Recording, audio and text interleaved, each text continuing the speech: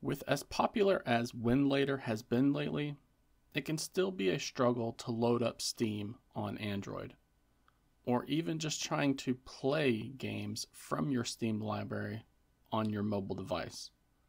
But there's a new application going around that offers a user-friendly way to play DRM-free games from your Steam account, and it will still be using Winlator as the backend.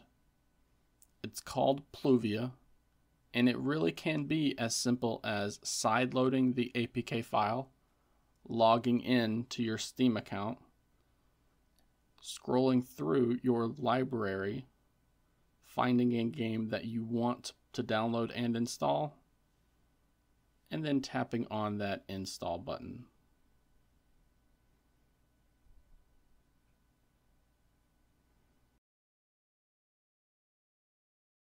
We can do this by first downloading the APK file for the Pluvia application.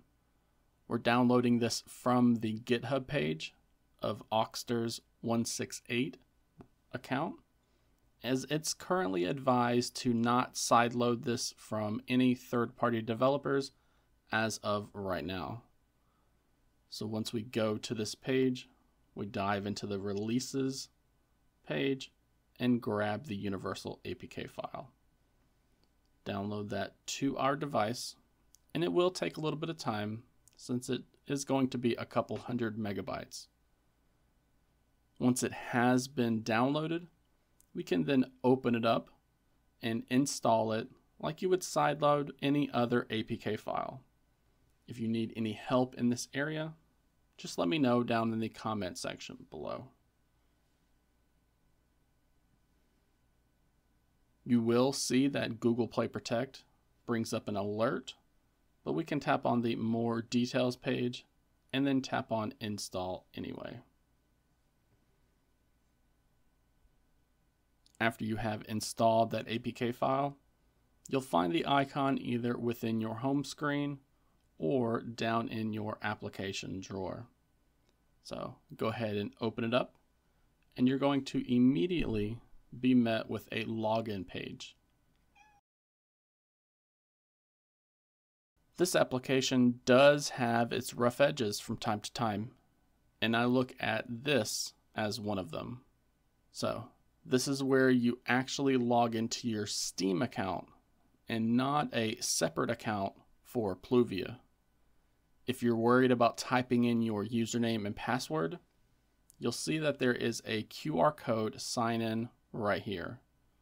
Once you tap on this, it will display a QR code on the screen, and then you can load up the mobile Steam application either on a different phone or maybe a tablet.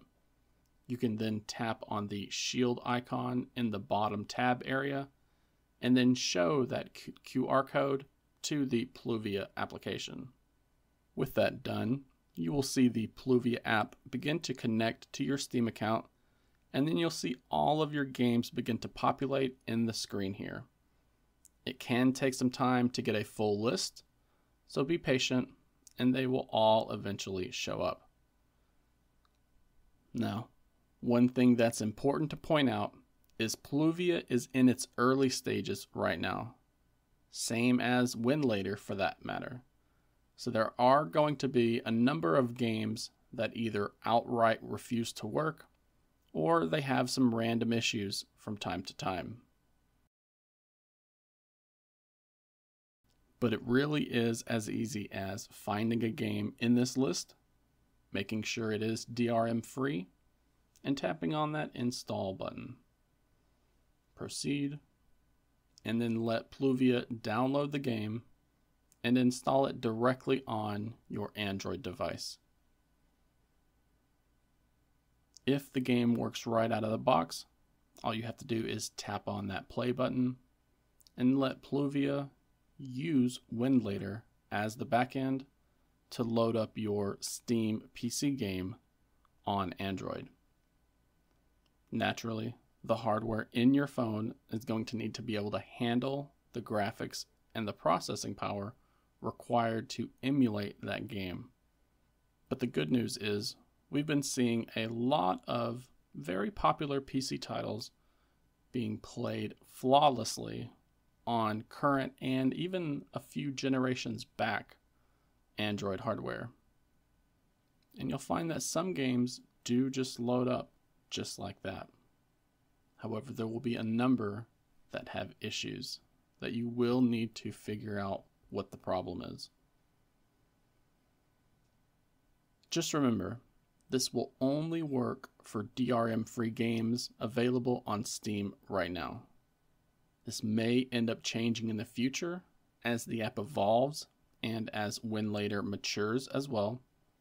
But as of this moment, there are still a lot of DRM-free games on the platform. You just need to check and see what's available. I'll be sure to include a link to a wiki page that lists which games on Steam do not have DRM restrictions. That way, you get an idea of what may and may not be available to load with Pluvia. I'm also reading that many of these games do not work with the default container setting, so keep that in mind when you come across a game that refuses to boot properly. You may just end up needing to tinker with the settings for that container before it will end up loading up. I am very curious to hear what you all think about the Pluvia application. I have only just recently learned about it, so I'm going to need some time to figure out what does and does not work. But I think it could be a great way to make the whole Winlator experience much, much more user-friendly. Especially if we can get a website up for the community to submit their container settings for specific games. So please, do not forget to like this video while also subscribing to the channel for more Android content like this.